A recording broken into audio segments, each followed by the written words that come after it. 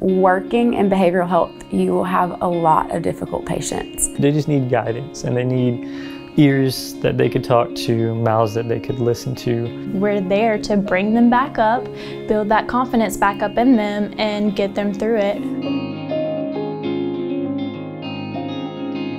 We see a wide variety of patients, from autism spectrum to psychotic patients. We see emotionally traumatic patients and behavioral patients as well. We have kids on suicide watch that have attempted suicide or just come from an abusive family, you know. We have kids that come from foster care.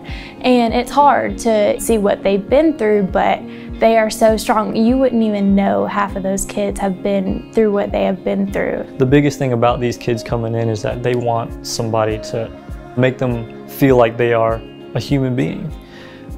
A lot of them don't have that feeling at home. Our rooms are very different from other rooms in the hospital. A lot of times the first thing that people ask, they're like, where's the IV pole? We try to keep as little materials in their rooms as much as possible because the safety of the patient. We don't know if they have a history of harming themselves or harming others. Our beds are bolted to the floor. All our equipment is very stationary. The chairs are pretty heavy, and then our doors have a door within a door, so we always have access. They're not able to go in their closets unless staff is actually asked by them. Same thing with the bathrooms. Bathrooms, we make sure everything is safe, everything is appropriate, so when they're by themselves, nothing in the bathroom they could use to potentially hurt or harm somebody. Safety to us is our biggest goal for our patients. We don't know what they're going through at home that could actually trigger them.